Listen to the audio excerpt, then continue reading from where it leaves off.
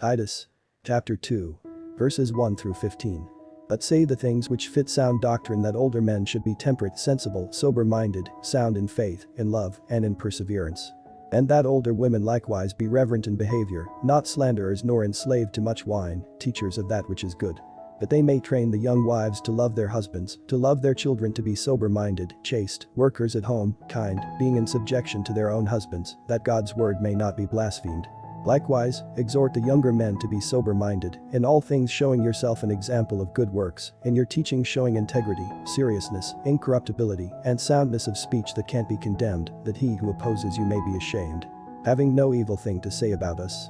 Exhort servants to be in subjection to their own masters, and to be well-pleasing in all things, not contradicting, not stealing, but showing all good fidelity, that they may adorn the doctrine of God, our Savior, in all things.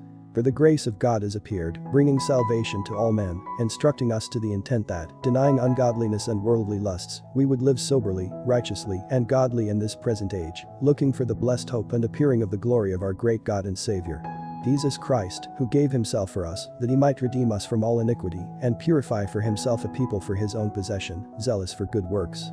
Say these things and exhort, and reprove with all authority. Let no man despise you,